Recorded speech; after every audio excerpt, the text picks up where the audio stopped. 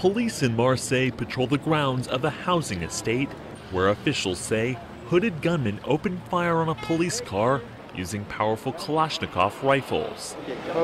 At first, police feared another extremist attack, but it's now believed the incident was related to a drug crime.